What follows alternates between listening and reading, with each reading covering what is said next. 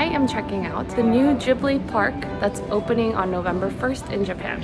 Studio Ghibli is a legendary Japanese animation company created by Hayao Miyazaki, who for decades has created some of the most popular animation films with a fan base all over the world. So if you're expecting something like a Disneyland, Ghibli Park is not that. The point of the Ghibli Park is to really use existing green space. This is a public park in Aichi Prefecture, and they wanted to create the Ghibli world around it. Fans have been waiting since 2017 for this park to open, which had some delays with COVID, but now Japan's borders are reopened as of October 11th. The park has 5 areas, and they will be opening in phases. The first 3 will open on November 1st, and then the rest will open in 2023 and 2024. And the creators here say that they're excited for international visitors to come and check it out.